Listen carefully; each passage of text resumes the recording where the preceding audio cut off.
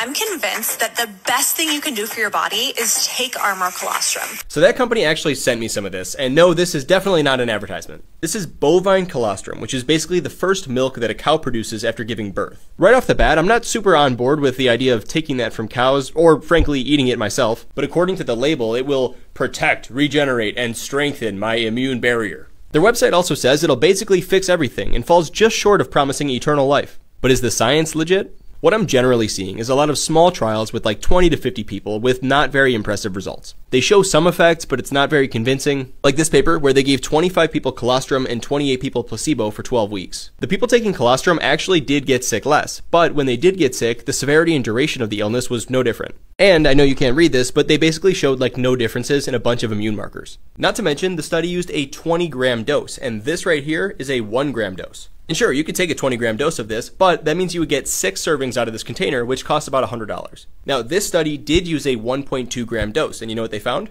Consumption of bovine colostrum had no effect on any of the immune parameters assessed. So my overall read of the data is that the evidence is not very high quality. And as for the other claims like colostrum helping sleep, there's literally just no evidence on this. These two studies have nothing to do with human sleep. Let me know what supplement you want next, and please follow for more real science.